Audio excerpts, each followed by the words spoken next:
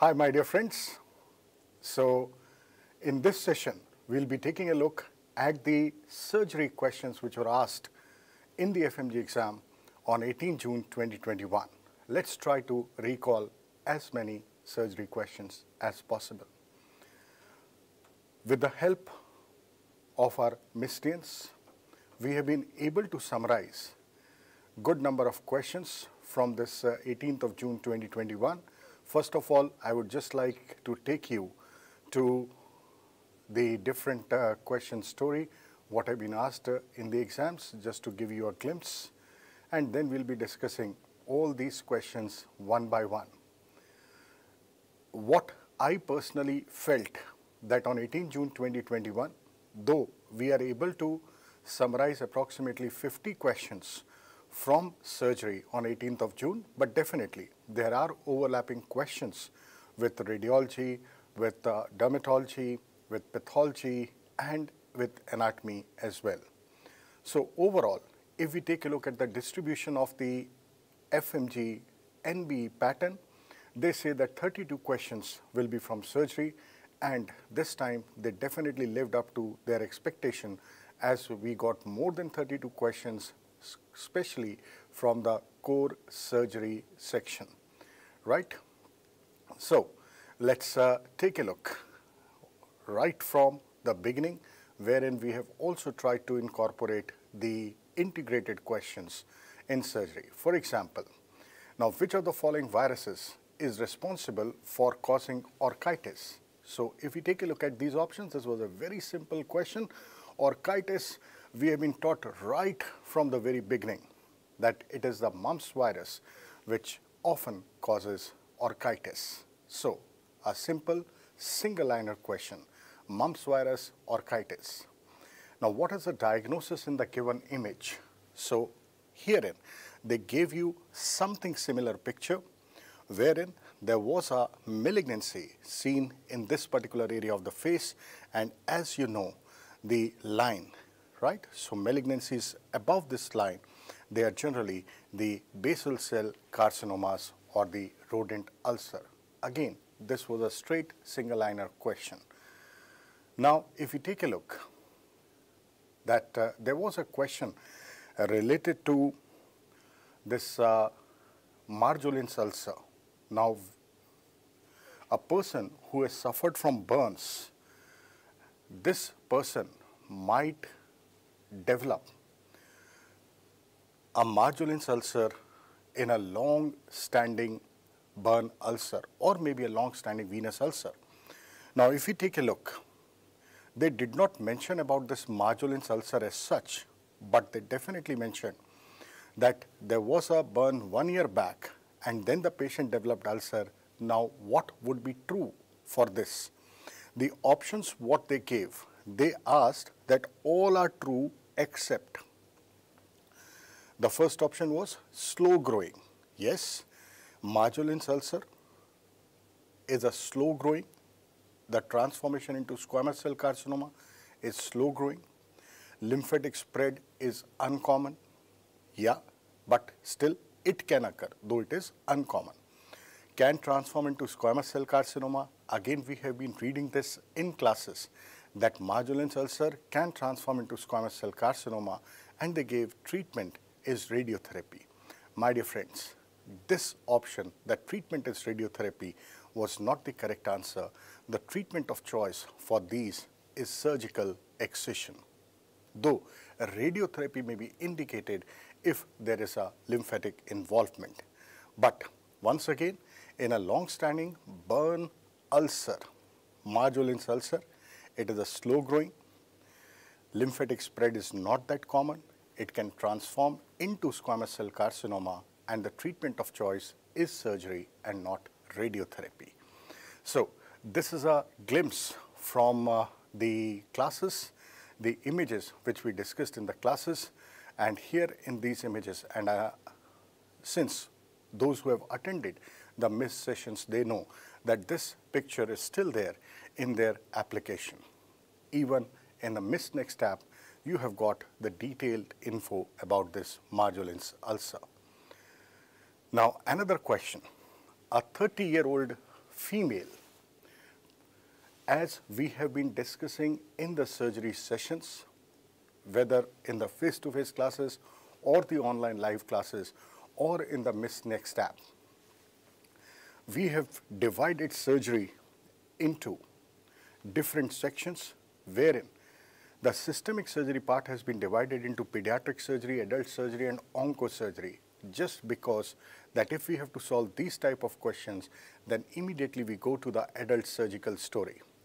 This is a female, sudden onset of central abdominal pain radiating to the back. Now, central abdominal pain radiating to the back. Definitely, the options which were given here, the acute appendicitis, acute cholecystitis, acute pancreatitis and ruptured ectopic, you know that appendicitis pain would be in the right iliac fossa, ectopic pregnancy may be in the right or the left iliac fossa or maybe in the lower abdomen. But he is saying central abdominal pain radiating to the back. So, now you have to rule out between acute cholecystitis and acute pancreatitis. If the pain would have been in the right hypochondrium radiating to the back, 30-year-old female, then the answer would have been acute cholecystitis. But herein the question is central abdominal pain radiating to the back. So, if it is more in the center, the preferred answer would be acute pancreatitis. The preferred answer here would be acute pancreatitis, right? Okay. Now, in the classes, what we have seen, these are the class notes which you would have written. In acute pancreatitis, as you can see here, there is a sudden severe abdominal pain radiating to the back, relieved on sitting or leaning forwards, right? So, this is something what you have written in the notes, and therein we have also seen these Cullen's sign and the Gray Turner sign. The Cullen's is bluish discoloration around the umbilicus and the Gray Turner is bluish discoloration in the flanks. This is also something which was asked in this 18 June 2021 exam. They gave you an image, not like this image, but there was a obese type of abdomen wherein there was just a bluish halo around the umbilicus. And that was, they asked, in which condition do we see this? The options this time were clear-cut and relatively simple, where they asked about acute pancreatitis. We know that acute pancreatitis can be either just an interstitial pancreatitis, edematous pancreatitis, or necrotizing pancreatitis, hemorrhagic pancreatitis. We know that these Gray Turner and Cullen's, they are most often seen in acute hemorrhagic pancreatitis. They did not confuse us this time, and they simply asked acute pancreatitis. So, with this particular slide, on 18th of June, we had two questions. Fine. This is just a depiction of how the different pathologies can present in the right hypochondrium so that you have a clear-cut idea. This is a picture taken from the classes what we conducted, whether it was face-to-face, the online live, or the lectures in the Miss Next app. Now, this is gallbladder stone picture. The pain would be in the right hypochondrium, radiating to the back. The ultrasound is the diagnostic modality, and symptomatic gallstone patients, we are doing laparoscopic cholecystectomy. This stone can slip into the common bile duct, can cause cholangitis. For these type of stones, in emergency, we are doing ERCP and stenting, while in routine CBD stones, we are doing ERCP and passing a Dormia basket in the CBD and doing stone extraction from the CBD. Now, sometimes if this stone slips and comes to block the pancreatic duct, this is going to cause a complete traffic jam situation in the pancreatic duct, wherein the proximal pancreatic duct will be dilated, and this would be causing acute pancreatitis. This acute pancreatitis, as you can see here, the gallbladder is located more towards the right hypochondrium, while the pancreas is more central in location. That is why if they ask you about the central abdominal pain, then focus on pancreatitis. Fine. Now, how do we treat this? Generally, we do the pancreatic enzymes. For radiological confirmation, we do a CT scan, and the treatment is more or less conservative. Another pathology what can present in the right hypochondrium are the abscesses inside the liver. There can be pyogenic liver abscess, amoebic liver abscess, or hydrated cyst. This image, this is a water lily sign, what we are seeing in hydrated cyst inside the liver, and they are treated, managed accordingly. And sometimes there may be a sigmoid volvulus as well, wherein we find a coffee bean sign, bird of prey sign in the right hypochondrium. Right. Now, another question. Identify the operation in the image shown. So, if you have to identify the operation in the image, let's take a look at the image here. Now, in this particular image, my dear friends, what you are seeing in this image is there is a cut here just distal in the distal part of the stomach. So, what structures are being removed here? The distal stomach, the duodenum, the head and neck of the pancreas, the common bile duct, the cystic duct, and the gallbladder. And what you are left with here is the stomach, the pancreatic duct, the hepatic duct, and the jejunum. And now what you are going to do is, you are going to take this jejunum and do a pancreaticojejunostomy, hepaticojejunostomy, and a gastrojejunostomy, which we call as triple bypass operation,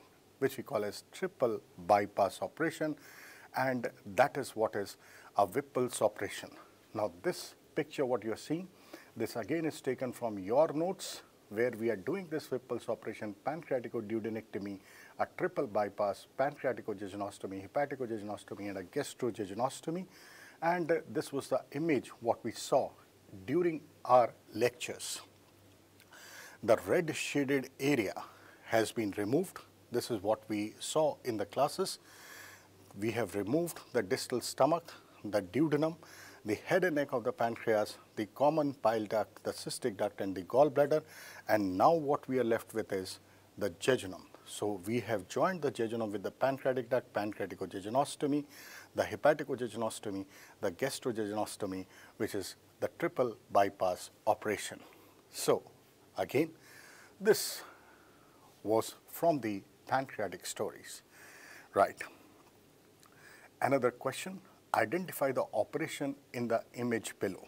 Now, something similar to this, the image was there in the exam, and herein what you can see is that jejunum has been taken, and this jejunum has been connected with the pancreatic duct. Now, this is a side-to-side pancreaticojejunostomy, and this is something what we do in the treatment of chronic pancreatitis. So, this is what we saw in the chronic pancreatitis story, wherein there was chain of lakes appearance. Again, this is a picture from your notes, the chain of lakes appearance, where you see multiple dilatations in the pancreatic duct. And what we are doing is, we are connecting the jejunum. The side of the jejunum is anastomosed with the side of the pancreatic duct, and that is what is a modified Bustos operation, longitudinal side-to-side pancreaticojejunostomy, or the Fraze operation. Right. Let's take a look at another question here. A patient presented with dysphagia and the barium swallow image demonstrates.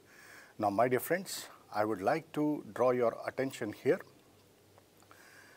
This image what you are seeing, this has been asked number of times, and they want you to recognize the classical bird beak appearance. If you focus on this particular area, my dear friends, this is a classical bird beak appearance, and this is characteristic of achalasia cardia. And I would like to tell you that this question was asked in 2020, and the same question has been asked in 2021 exam as well. So this is a hot question. Herein, this is what we read in the classes. This is the image what you are still having in your application. This is a classical bird beak or pencil tip appearance what you can see. To differentiate this from cancer esophagus, in cancer esophagus, you find a filling defect here. Filling defect is there. Plus, you may find a rat tail appearance. Now, this rat tailing can also be seen in achalasia cardia. Like this thing what we are seeing as a string, this is a rat tail appearance. But rat tail is more classical for cancer esophagus. Okay, so I hope that all of you would have marked this answer right. Another very commonly asked image-based question, and I'm very confident that none of you would have marked this answer wrong. Again, this is a repeat question. The same image was asked in December 2019 exam. You can nicely appreciate the corkscrew esophagus. The corkscrew esophagus, and this is classically seen in diffuse esophageal spasm, but they did not ask diffuse esophageal spasm, they simply asked what is this? So it is a corkscrew esophagus. My dear doctors, this is the differential image when we were doing our discussions. At that point of time, we saw how different differential diagnosis related to dysphagia can be asked in the exam. Like in this particular picture, you are seeing a Zenkus diverticulum. This can also cause dysphagia. In this picture, this is achalasia cardia, where there is narrowing of the lower esophagus leading to proximal dilatation. This is a corkscrew esophagus, what we have seen in diffuse esophageal spasm, which can lead to dysphagia. This is a lie stricture image. This lie stricture related to ingestion of castics, this can also cause dysphagia. And this is the image of cancer esophagus, where there is a filling defect here and a rat tailing here. Another cause of dysphagia can be dysphagia lusoria, wherein there is compression by the aberrant right subclavian artery, or rarely there can be a Schatzki's ring at the squamocolumnar junction. So all these images, they are causing dysphagia, and just from this one slide, they asked two questions from us. They asked about achalasia cardia, they asked about corkscrew esophagus. So I hope you would have marked this right. Another commonly asked question, now barium enema image demonstrates. This image, again, when we were reading about the diverticulosis of colon, we have seen this image, the classical sawtooth appearance. The classical sawtooth appearance, this is depicting the sigmoid colon diverticula. Now these sigmoid colon diverticulas, they are false diverticulas, they are acquired diverticulas, they are seen in elderly people, especially those individuals who remain constipated. So there is a traffic jam situation in the rectum, because of which the proximal colon, that is the sigmoid colon, gets dilated. High pressure in the dilated proximal sigmoid colon, weak sigmoid colon in elderly people. This high pressure will force the mucosa submucosa of the sigmoid colon to protrude outwards, and this is the story generally for all the acquired diverticulas, right? And classical sawtooth appearance seen in diverticulosis of colon. And I'm pretty sure that again this question is something which you would have not marked wrong at all. If we take a look, this is what was discussed in the classes. Now diverticulosis of colon, most commonly in the sigmoid colon, constipated elderly, false acquired. And on barium enema, you can see we have even highlighted this. On barium enema, you see a sawtooth appearance, and these images also belong to this diverticulosis of colon, right? So I hope again you would not have committed a mistake. Now this is an overlapping pediatrics question, wherein it was easy to identify.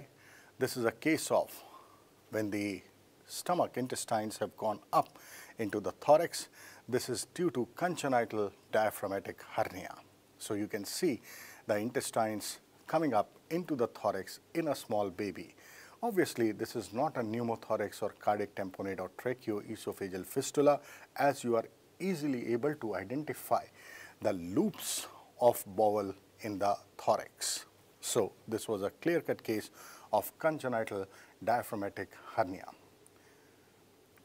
Now, this question, a 60-year-old lady presented with a hard breast mass of 6 by 4 centimeter in size as shown in the image. There was a single lymph node underneath this mass. Now, in this particular question, there are two views coming from the recall's side, that there was a single lymph node which was fixed and there was another lymph node which was mobile, whatever it is. There was no evidence of metastasis. That means, now if you take a look at this particular picture, this may not be the exact picture asked in the exam, but the moral of the story here is there is a large mass inside the breast, and he has also mentioned 6 by 4 centimeters, 6 by 4, and you know more than 5 centimeter becomes T3 stage. Plus there were lymph node involvement as well. Now, what are the different options in the treatment of breast cancer? If it is a small cancer localized in one quadrant of the breast, we can do breast conservative surgery. If the lymph nodes are involved, we can do a lymph node dissection as well along with breast conservative surgery. Whether to give chemo or not depends on the lymph node status, depends on the tumor grade. Whether to give hormonal therapy or not depends on the presence of estrogen and progesterone receptors. If they are positive, then yes, you are going to give hormonal therapy, wherein tamoxifen is given in premenopausal females and anastrozole in postmenopausal females. And my dear doctors, if HER2 new gene is positive, then you are giving trastuzumab, right? If suppose it is a locally advanced disease, like in this particular case, it was a locally advanced breast cancer. In this, the tumor may be big in size, there may be extensive lymph node involvement, but there is no metastasis. That is what is a locally advanced breast cancer. In this particular case, the ideal treatment is you give chemotherapy before surgery, which we call as neoadjuvant chemotherapy. This is to downgrade the tumor, downstage the tumor. If you are able to reduce the tumor bulk, and then you are doing a modified radical mastectomy, the chances of getting clear margins around the tumor becomes high. That means the chances of leaving residual tumor would be less. So you give neoadjuvant chemotherapy in this case, do a modified radical mastectomy, and then give the remaining chemotherapy in this patient. Whether to treat it by radiation or not, again depends on whether the lymph nodes are heavily positive or not, whether there is any positive resection margin coming out or not. Regarding hormonal therapy, the same story, ER/PR, and trastuzumab or Herceptin, the same story, depends on HER2 new gene. In this particular question, he has clearly mentioned that there was no evidence of metastasis. That means it is not a metastatic disease. If he would have said that there is a evidence of metastasis maybe in the lumbar vertebra or thoracic vertebra or somewhere, then for metastatic breast cancer, we mainly focus on palliative simple mastectomy, right? So the options which were given for this question, radical mastectomy with chemotherapy, modified radical mastectomy followed by adjuvant chemotherapy, neoadjuvant chemotherapy with modified radical mastectomy with adjuvant chemotherapy, and palliative mastectomy. So this is ruled out. We are not doing radical mastectomy at all. Palliative we are not doing because it is not a metastatic disease. That means we have to focus on these two options, MRM followed by adjuvant chemotherapy or neoadjuvant with MRM followed by completion chemotherapy. So because the size of the tumor is big, the tumor breast ratio is high, looking at the image. So the preferred treatment should be neoadjuvant chemotherapy with MRM followed by adjuvant chemotherapy. And my dear doctors, we have seen this in our classes as well. When we were discussing about the modified radical mastectomy in our classes, we have seen the different type of mastectomies, simple mastectomy, modified radical mastectomy, breast conservative surgery nicely. For example, this is a modified radical mastectomy specimen wherein there was a large tumor inside the breast. We have given neoadjuvant chemotherapy for this case, and then we have done the MRM. This, what you are seeing, is the nipple surrounded by the areola, and we have also proceeded with the axillary dissection in this particular female. After doing a mastectomy, depends on the wish of the female. If the female wants to have a breast reconstruction, we can go for this breast reconstruction, most commonly done with silicone gel. Another question, postpartum, lactating female presents with redness, swelling of the breast. Identify the pathology in the given image. Now we all know postpartum, lactating, at the time of lactation, if there is any evidence of acute inflammation, like you can see redness, swelling, rubor, tumor, calor, dolor, functulasia, rubor, redness, tumor, swelling, calor, raised temperature, dolor, pain, and functulasia is loss of function. So this should be something related to mastitis. Now let's take a look at the options here. Fibroadenoma, phylloides tumor, no. Mondus is thrombophlebitis of the superficial veins of the skin of the breast and the chest wall. Now if we take a look at the image, my dear doctors, this becomes a quite clear-cut image here. Almost like this image was there in the exam. You can see there is a localized collection of maybe pus inside, and so most likely the diagnosis is clear-cut. It is a case of breast abscess. I hope all of you would have marked this answer correct. This is something what we have seen in our classes, the image of mastitis, commonly seen during lactation and pregnancy. Why?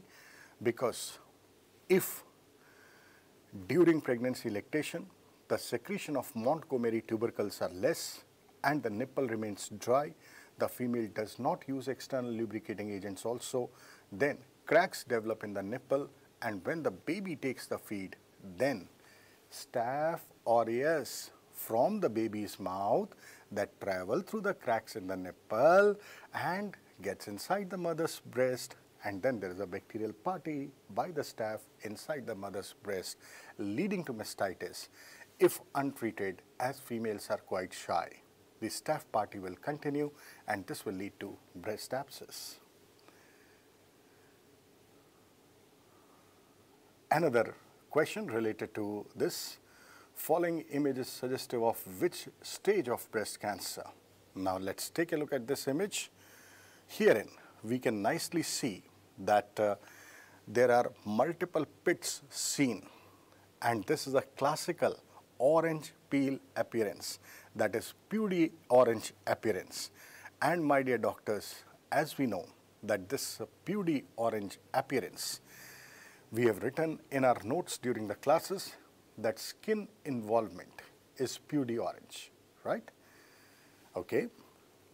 If we take a look at the staging, my dear doctors, skin involvement is pudy orange, and here you can see T4 stage, any size, T4A chest wall, T4B skin, T4C both chest wall and skin, and T4D is inflammatory. Now this is again a picture taken from your notes, right? So T4B is skin, and this is what the examiner wants to know here in this case. This is a pudy orange, and in our clinical case discussions what we had the same question, and out of these T4A is chest wall and here it is skin involvement, so T4B is skin involvement, right? So I hope you would not have committed a mistake in this question as well. Fine. Let's move further. Now alcoholic male presented with pain in the epigastrium radiating to the back. What is the likely diagnosis in the given CT image? Okay, so he's talking about alcoholic male and he's talking about epigastric pain radiating to the back. Okay, let's take a look at the options before we look at the image here. Can it be amoebic liver abscess? Amoebic liver abscess, yes, alcoholics, it is common, but the pain is more in the right hypochondrium. It may be radiating here to the inferior angle of scapula. Pancreatic pseudocyst. This pseudocyst should be located somewhere in the central abdomen, and we know that pain of acute pancreatitis can radiate to the back. Acute cholecystitis, again the pain should have been in the right hypochondrium radiating to the back. And hydrated cyst, this is if there is hydrated cyst inside the liver is getting enlarged, and this may cause discomfort in the right hypochondrium. Let's try to find it out. What is the key word in this particular question? He is saying pain in the epigastrium, and out of the various choices what he has given to you, the other three, like the amoebic liver abscess or acute cholecystitis or hydrated cyst, the pain would be more in the right hypochondrium. But in pseudocyst of the pancreas, the pain should be in the epigastrium. Let's confirm this by seeing the image as well. Now, in this particular image, herein you are seeing something, so probably this may be some cystic collection. Now, whether this is liver or not, if we take a look, now this what we are seeing is the liver. This what we are seeing, right, here. Now, if you focus on this particular location, this is the location of the pancreas, and he is showing something in relation to the pancreas and not in relation to the liver. So, our diagnosis becomes more certain, and we should have marked this as pancreatic pseudocyst. During our discussion in the classes, this is what we saw, that a pseudocyst is something which is composed of enzymes and fluid around the pancreas. It is not lined by epithelium, that is why we call it a pseudo. There cannot be any malignancy as there is no epithelium in this pseudocyst. Usually they resolve spontaneously. The patients are generally asymptomatic, but they may even persist, and if they enlarge, they can extend from mediastinum above to the pelvis below. They can present with pressure symptoms like epigastric pain, fullness, malabsorption. Infection can occur, and this epigastric pain would be radiating to the back. Sometimes even rupture can occur. We can do a CT scan, and if there is any doubt in the diagnosis, like this was the picture what we have seen in our classes. This is the pancreas here, and this is a big pseudocyst around the pancreas. This is rich in amylase and not in CEA. If this would have been a tumor, it would have been rich in carcinoembryonic antigen. If the cyst is more than 6 centimeter in size, more than 12 weeks old, symptomatic complication, then yes, we are doing a cystojejunectomy. Like what you're seeing here, this is a cyst, and we are connecting the jejunum with this cyst. That is internal drainage is what we are doing for the pseudocyst of pancreas. Fine. Another question, if we take a look, pale orphan any-eyed nuclei is seen in. This is something which is so commonly asked. Last year, they asked about Samoma bodies. This time, they have asked about orphan any-eyed nuclei. Samoma bodies, we know they are seen. Samoma bodies, this is the histology image of Samoma bodies. These Samoma bodies, they are seen in papillary thyroid cancer, papillary renal cell carcinoma, serous cyst adenoma of ovary, salivary adenomas, meningiomas. This meningioma Samoma body was asked last year in 2020, and this time they asked about this orphan empty-eyed nuclei. Any-eyed nuclei, what you are seeing here, this is a classical feature of the papillary thyroid cancer. Not only the image is what we saw, we have also written this in our notes. If you carefully go through them, the differential table between papillary and follicular, you have written that in papillary thyroid cancer, you find orphan any-eyed nuclei and seminoma bodies, right? Most common cause of papillary is irradiation to the neck, especially below 5 years of age, while most common cause of follicular is long-standing endemic goiters, right? So I hope, I'm pretty confident that you would not have marked this wrong. Now, another image-based question here, identify the pathology in the given image. Now, I would really say that we all are fortunate that we had this image seen number of times, not only during the classes, but also this image is there in your mobile application, in the study material, right? So this is a classical image taken from Bailey and Love, and this is the familial adenomatous polyposis. I hope Ms. Tains would not have marked this wrong because this was emphasized a lot during our discussions. The options were hematomatous polyposis, adenomatous polyposis, colon cancer or juvenile polyp. Hematomatous polyposis, this is multiple juvenile polyps in the intestine with melanin pigmentation of the lips, oral mucosa, hands and forearms. Now again, this is a picture taken from your notes wherein we discussed about the Peutz-Jeghers syndrome. This is familial hematomatous polyposis. We discussed the same image like this, that is familial adenomatous polyposis, and you can see the red L mark here. This is Love and Bailey. As we know that in surgery, many images do come from the standard textbook of surgery, Love and Bailey. So we had this image right from there. More than 100 adenomas diagnostic of FAP pre-malignant can lead to colon cancer associated with Gardner's and Turcot syndrome. Gardner's is FAP plus epidermoid cyst, desmoid tumors, and Turcot's is FAP associated with brain tumors. Also, my dear doctors, I would like to emphasize that there were so many single liner questions from different subjects, and all those single liners have been summarized in the Missed All-in-One book, and we are proud to say that God is great. God was kind to us this time that He gave 132 questions from that small Missed All-in-One book. But my recommendation to you is first go through the missed classes, either the face-to-face classes or the online live or the Missed Next app, and then go through that single liner Missed All-in-One book, because that would give you the best output.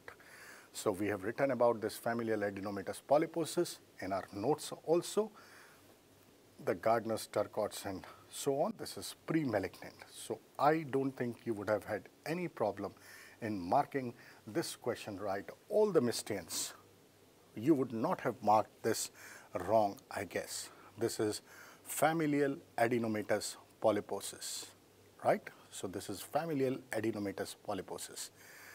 Great. 9-year-old boy was having dinner with his parents in the hotel room. Suddenly, after gulping the food bolus, he started feeling the choking sensation. Next step to be done. Now, if we take a look at this particular question here,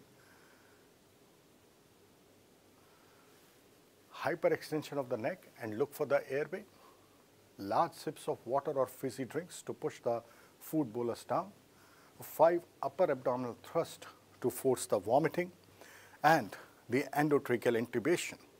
Basically what has happened, sometimes if the food bolus is getting stuck at the cricopharynx, as we know that is the narrowest part of the esophagus, generally the commonest foreign body what we see in small babies is a coin. But in adults, it is the impacted food bolus which gets stuck. Now, if we are talking about these foreign bodies in the esophagus, and if we are not talking about the food bolus, we are just talking about, say, a coin getting stuck. Many a times, this coin may not get stuck. It may negotiate the cricopharynx and it may pass spontaneously down and out from the body. If the patient is asymptomatic, no active intervention is needed. But sometimes, as in this particular situation, if this has stuck at the cricopharynx, what should be the best thing? If we are not talking about the food bolus, but we are talking about, say, a coin or maybe any other foreign body like a denture or something like that, then at home, what we can try is, we can try giving the upper abdominal thrust or the lower chest thrust so that the foreign body comes out. But the ideal recommendation is immediately go to the hospital, take this patient to the hospital, do a endoscopic removal. In case of batteries, even if they are not impacted, we try to take them out because there is a risk of corrosion. If we are talking about a food bolus impaction, then the first thing what we can do is we can give large sips of water or fizzy drinks that may help this food bolus go down. If this does not help, then we can try the upper abdominal thrust or the lower sternal thrust and try to move that out through vomiting. And if that also does not work, then we have to go for endoscopic removal. So a stepwise approach, the protocol for this large food bolus. Food bolus, my dear doctors, food bolus impacted causing choking sensation or maybe cyanosis. In this case, we are giving the large sips of water or fizzy drinks so that the food bolus goes down. If that does not help, then we should go for this upper abdominal thrust, and if that does not work, we should go for endoscopic removal. So that is a stepwise approach for this particular foreign body. Right. Now, this is a question wherein he is asking, following is true except, all are true except. Now, what is this? This is actually a question which is an overlapping question. It belongs mainly to the orthopedics. Two images were given to you. One image, there was a swelling type of thing on the wrist, and in the second image, they were showing an operation where there was a slit seen, and here you can see a translucent type of thing. So this is something which is ganglion, which is related to the tendon sheath, right? Now in orthopedics, in ganglion, we know that this is something which is related to an accumulation of gelatinous fluid in relation to the tendon nerve sheath. These are transilluminant swellings. The chances of recurrence are very high in the ganglion. We can try treating it by injecting hyaluronidase, or we can go for surgical excision. Most often they are seen on the dorsal and the volar surface of wrist, as shown in the picture also, and the treatment is surgical excision. Yes, the treatment can be injection of hyaluronidase or surgical excision, but the chances of recurrence are high. Here you have to find out which is wrong. He is saying less chance of recurrence. No, there are more chances of recurrence in the ganglion. So that is how we can rule this out. Another question. 10 months old baby presented with empty scrotum. On examination, the right testis was found in the right inguinal canal, while the left testis was found in the perineum. Correct about the diagnosis. My dear doctors, this is a repeat question from 2020 again. The same similar question was there in 2020 FMG exam as well. And during our classes, once again, whether it was face-to-face, online live, or the Missed Next app, we have read that what is an undescended testis and what is an ectopic testis. Undescended, when the testis is arrested anywhere in the normal path of descent. And the normal path of descent, right from the transabdominal, the deep inguinal ring, the inguinal canal, the superficial ring, top of the scrotum, and then down to the bottom of the scrotum. This is the normal path. So if the testis is arrested in this path, wherein most common site is the inguinal canal, that is called as undescended. But if the testis deviate from the normal path and lie elsewhere, then we call it as ectopic, most commonly in the superficial inguinal pouch, but they are found in the perineum, maybe in the femoral canal, or at the root of penis. So my dear doctors, this is something which you have written in your notes nicely. Now herein, just to remember it, अगर testis अपने normal रास्ते में अटक जाती है, तो undescended, अगर उस नॉर्मल रास्ते से भटक जाती है तो एक्टोपिक। अटक अनडिसेंडेड, भटक ectopic, right? So this is how we can remember this nicely, and in this we have seen the images as well, that this is how the empty scrotum means. Now let's take a look at the question here. He is saying, once again let's take a look at this question. The right testis in the right inguinal canal. So if it is in the inguinal canal, then it will be undescended. And the left testis in the perineum, that means the left testis would be ectopic. So it's a case of right undescended and left ectopic testis. Is that in the option? If you look at the option, bilateral undescended no, bilateral ectopic no, right undescended and left ectopic yes. So this is the right answer. Right ectopic and left undescended no, right? So I hope, since this was a repeat question, you would not have had any problem in marking the correct answer. And this question was asked in your tests as well, conducted by MIST. Another question. 18-year-old boy presented in agony with sudden onset of severe pain in the groin region associated with redness and swelling of the scrotum. On examination, the right testis has gone up. Possible diagnosis in this boy. Again, I'll take you to your notes, my dear doctors. If you take a look, what you have written in testicular torsion, we have seen these images in testicular torsion during our classes. And if you take a look here, sudden severe agonizing pain in the groin and the lower abdomen, testis high in the scrotum, right, associated with redness and swelling of the scrotum, but there is no fever in torsion, which is a differentiating feature from epididymoorchitis. Okay, we can even do a Prenz test, which is asked in the exams. This Prenz test is positive in epididymoorchitis, that is elevation of scrotum relief pain in epididymoorchitis, but the pain worsens in cases of torsion. So these were the important points which have been highlighted, and we have also highlighted this test is high in the scrotum during our classes. So I hope, my dear doctors, you would not have faced difficulty in marking the correct answer for this question as well. There was sudden onset, the boy was in agony, sudden onset severe pain in the groin, a redness swelling of the scrotum, right testis gone up. So this should be a case of a right-sided testicular torsion, right? Fine.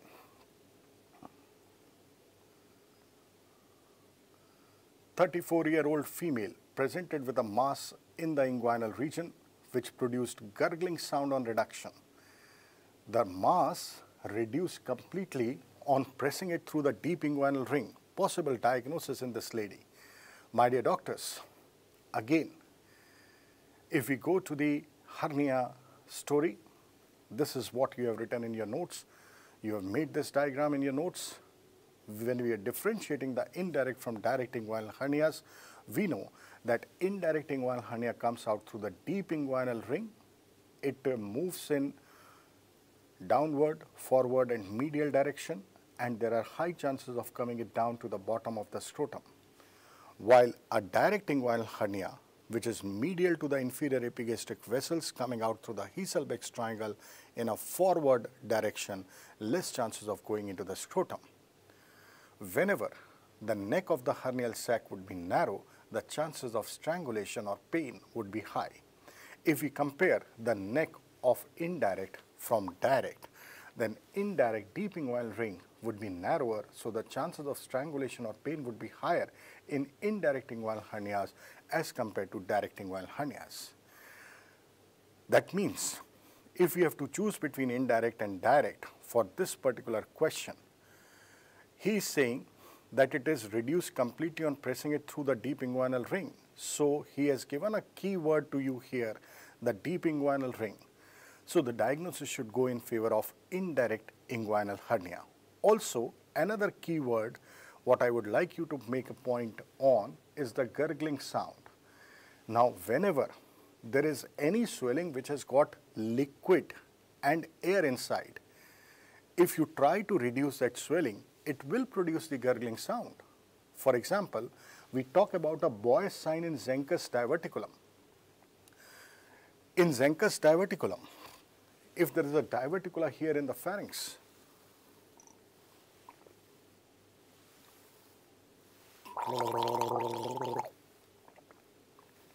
this is what is a gurgling sound, my dear doctors. This is because of mixing of air with water. So whether it is the pharyngeal pouch or it is a hernia where the intestines have gone, if you try to reduce that, intestines would be having air and liquid. So that is going to produce the gurgling sound. Okay? The confusing thing, because of which many students got confused in this question, was the 34-year-old female. As soon as the students saw female, they started thinking of femoral hernia. That means, in this particular question, there was a doubt between indirect inguinal hernia and femoral hernia.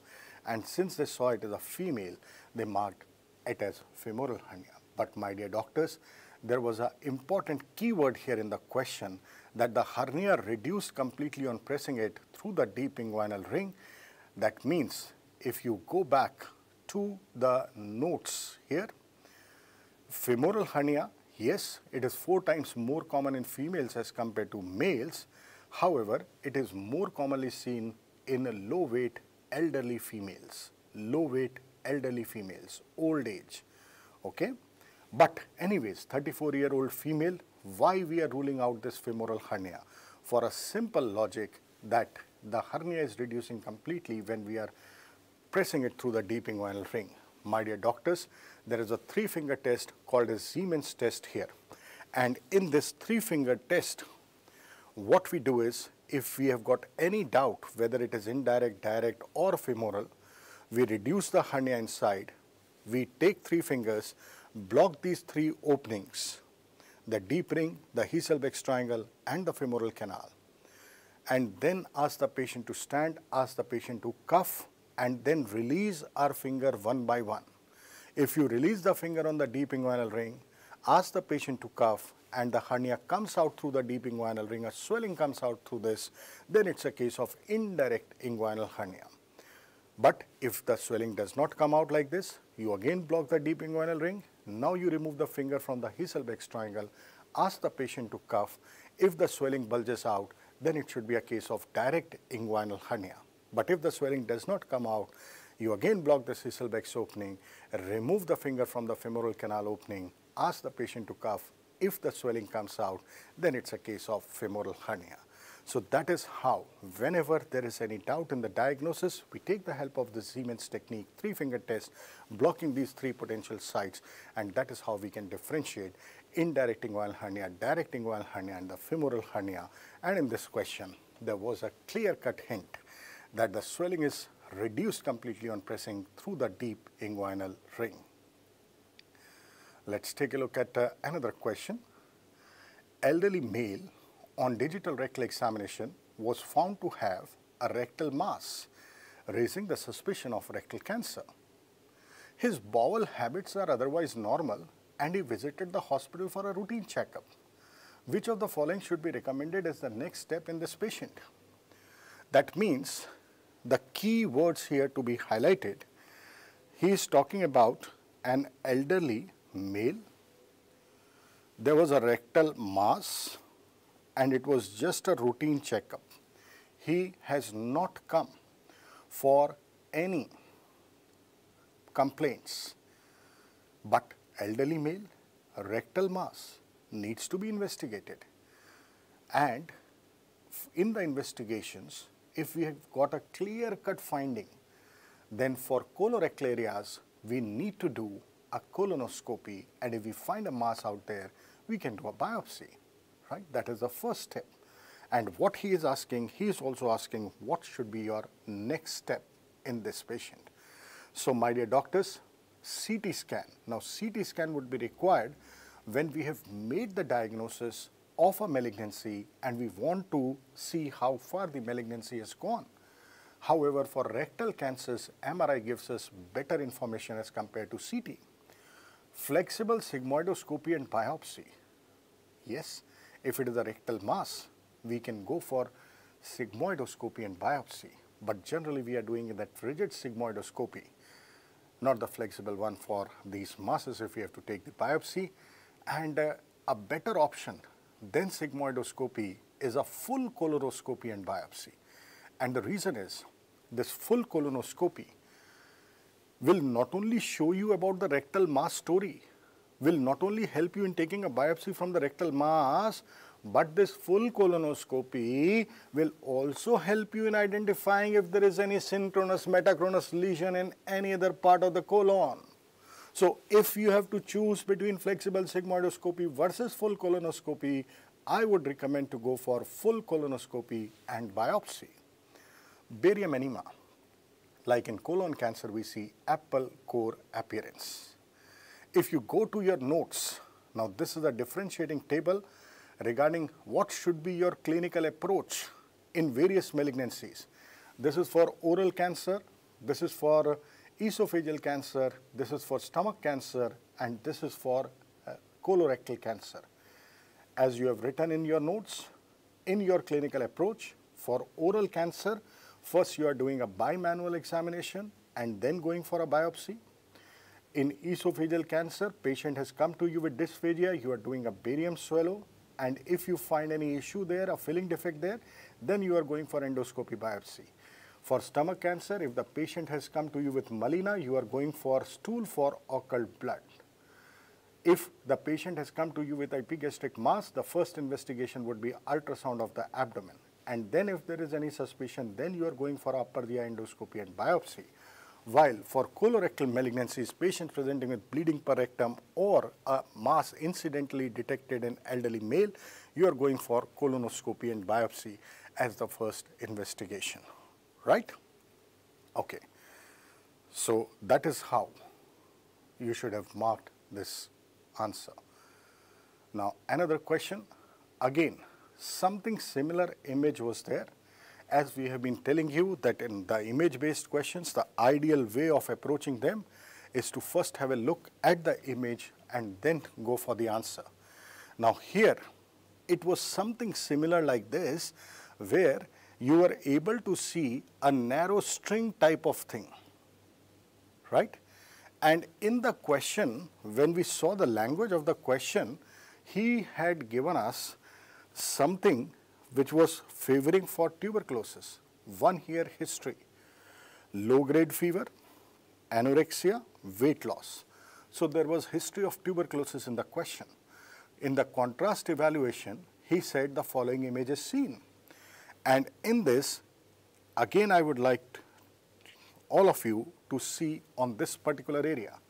Now in this particular area, you can see a narrow string. So this is a terminal ileal tuberculosis. Okay. Now simple string sign is seen in TB, while string sign of Cantor is seen in Crohn's disease. Crohn's disease, which is a transmural disease, skip lesions. In that case also, the lumen gets narrowed. And when you are doing a contrast study, you find a thin string of contrast going through that area. That is what we call a string sign of Cantor, right? So I hope if you take a look at this question, there was no confusion whether it was Crohn's or not, as the options were quite clear-cut. Ileocecal tuberculosis, volvulus, no, in volvulus you find a coffee bean sign, bent inner tube sign. In cancer colon you see apple core appearance, and diverticulosis you see sawtooth appearance. So I hope this is the image which I have taken from your classes, wherein we have seen this particular image in the classes, and this image is already there in the study material of the application. So I hope you would have not marked this wrong. Now this particular image is an image taken directly from Bailey and Love, wherein they have shown the stages, the Borman staging of gastric cancer. This is a Borman staging of gastric cancer, a direct image taken from Bailey and Love, okay? And they just ask, following staging is done for which of the following malignancies, okay? This is a gastric cancer staging. Just to specify here, the different stagings what we are using. For oral cancer, the AJCC TNM staging; for bladder cancer, the WHO TNM staging; for gastric cancer, the Borman staging; for colon cancer, we are doing a Duke staging.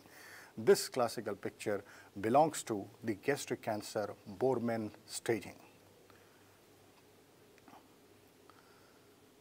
Another question here: a female presenting with epigastric and right hypochondrial pain radiating to the back with guarding rigidity in the right hypochondrium.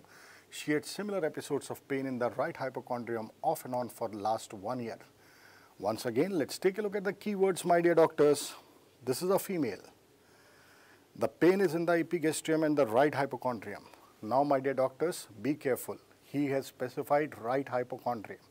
He has also said that this is associated with pain radiating to the back with guarding and rigidity. Okay? So, this guarding rigidity in the upper abdomen. Now, this is seen in acute cholecystitis, wherein because of a large stone blocking the mouth of the gallbladder is distended, acute inflammation, redness, swelling of the gallbladder, and this causes sudden onset of severe pain in the right hypochondrium radiating to the inferior angle of right scapula, right, and sometimes to the tip of the right shoulder. Anorexia, nausea, vomiting, localized guarding and rigidity. These are the features of acute cholecystitis. When you do a clinical examination, if you try to insinuate your forefingers beneath the right costal margin and ask the patient to take a deep breath, patient suddenly catches her breath. This is what is Murphy's sign. Okay? So, this picture is quite similar to acute cholecystitis. Okay? And he has clearly mentioned the right hypochondrial story. Also, he has given you a history that she had similar episodes in the past of pain in the right hypochondrium. So, if you have to choose the correct answer, yes, the best answer would be acute cholecystitis. Acute pancreatitis, the pain would have been more central in location, radiating to the back. Also, in acute pancreatitis, the clinical signs of guarding and rigidity are not that obvious because pancreas is lying in the retroperitoneum. Hydrated cyst should be confined inside the liver. Unless and until there is any peritonitis, there should not be any guarding or rigidity. Amoebic liver abscesses, yes, pain in the right hypochondrium, right, radiating to the back. Similar episodes in the past for 1 year, should not be amoebic liver abscess.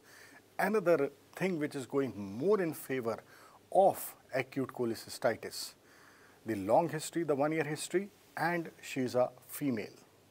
Amoebic liver abscesses you would find more commonly in alcoholic males. So, out of the given options, the diagnosis should be acute cholecystitis.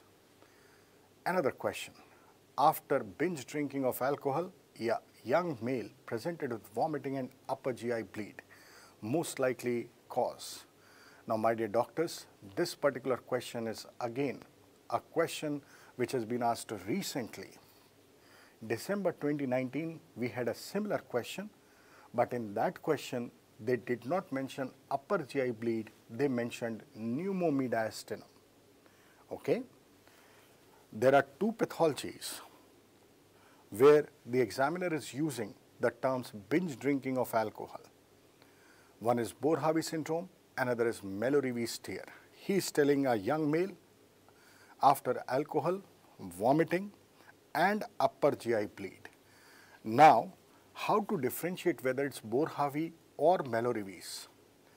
Bohr-Havi syndrome, spontaneous esophageal rupture, that is a rupture of the esophagus, the lower esophagus posterior lateral wall on the left side, so that the gastric contents are released into the mediastinum under pressure and there is huge amount of air in the mediastinum. Left-sided chest pain radiating to the left shoulder and to the left arm, mimicking myocardial infarction. Macular striate, vomiting, chest pain, subcutaneous emphysema, pathognomic subcutaneous emphysema, and on auscultation you find that Hammond's sign, Hammond's crunch, mediastinal crunch, footsteps in the snow. That is Bohr-Havi, if there is rupture of the esophagus. But in Mallory-Weiss, what will happen? It is not a rupture. It is just a longitudinal mucosal tear. Like this is what you have written in your notes. A longitudinal gastric mucosal tear in the cardia of stomach close to gastroesophageal junction. This is a common cause of hematemesis. Okay, Mallory Weiss tear in alcoholics. This is a longitudinal gastric mucosal tear. There is no pneumomediastinum here. There is just bleeding, hematemesis. So in the question, he has clearly mentioned upper GI bleed. So the diagnosis becomes very clear cut. It is Mallory Weiss tear and not Bohr-Havi syndrome. Duodenal ulcer perforation should have presented with perforation peritonitis and tension pneumothorax. Would have been something related to dyspnea, severe respiratory discomfort and all, right? So I hope no problem in answering this question as well. This is the image what we saw in the classes for Mallory Weiss tear.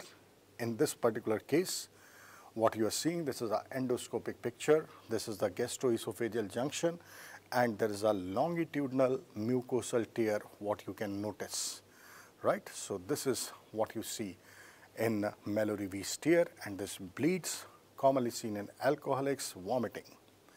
Fine. A patient underwent surgery for which she was immobilized for a prolonged duration. The doctor examined and found Homans sign to be positive. Homans sign positive. Homans and Moses, we have been talking about again. This is a repeat question, very recently asked question. So Homans and Moses sign, they are clearly seen in deep vein thrombosis. And here, the examiner has given you a history that there is a female who has underwent some surgery and she was immobilized for a prolonged duration. Doctor examined, Homans sign positive. This is deep vein thrombosis, single liner question, right? A lady presented with sudden arterial occlusive disease. That means he is talking about some embolism.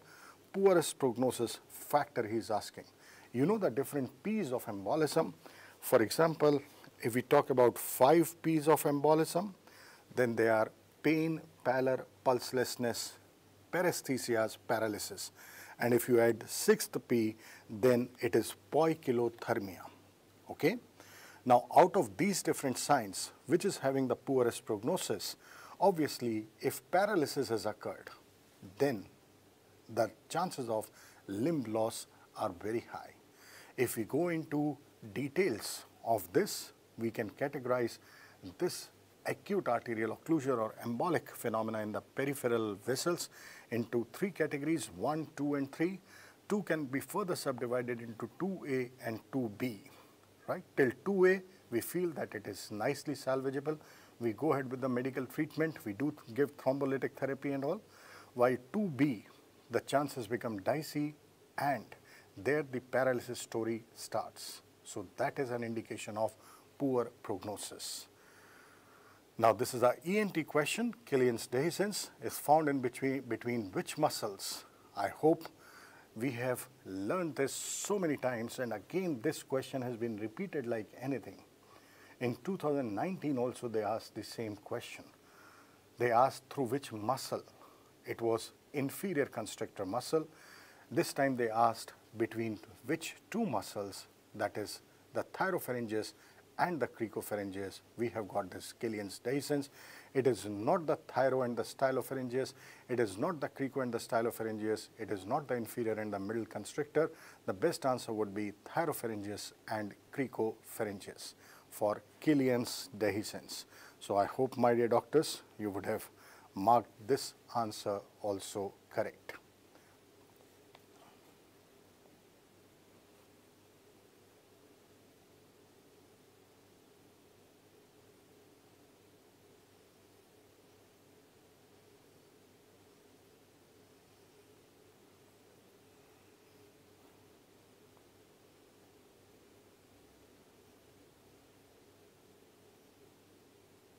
Okay. A patient presented to the emergency after blunt abdominal trauma with very low blood pressure. That means the patient is hemodynamically unstable. What should be the initial step? You have written it nicely, you have understood the concept nicely. that the first thing what we are doing in hemodynamically unstable patient is we are starting the resuscitation with intravenous normal saline. If normal saline is not there, then we are using ringer lactate. These are crystalloids. So the first step to be done is resuscitation with intravenous crystalloids.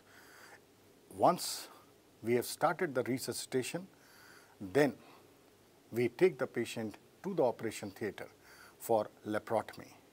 CECT would be a wastage of time. The patient can die if you take this hemodynamically unstable patient in the CT scan room and start resuscitation with blood products. Yes, if the patient has lost a significant amount of blood, more than 30% of blood loss, which might be the case in this, then definitely we will have to resuscitate with blood products. But what he is asking is the initial step. So initially we start pumping in crystalloids immediately, and then we call the blood products, right? And then we take this patient for laparotomy, right? So my dear doctors, I hope that you would have gone through these questions, and I hope on the basis of students' recall, these were the questions which have been asked in the exam. This is all about the part 1 surgery FMG recall. Wish you all the very best, and would be coming up soon with the next part 2, to complete the different surgery questions. We have got 51 questions here written. Thank you very much. God bless you all.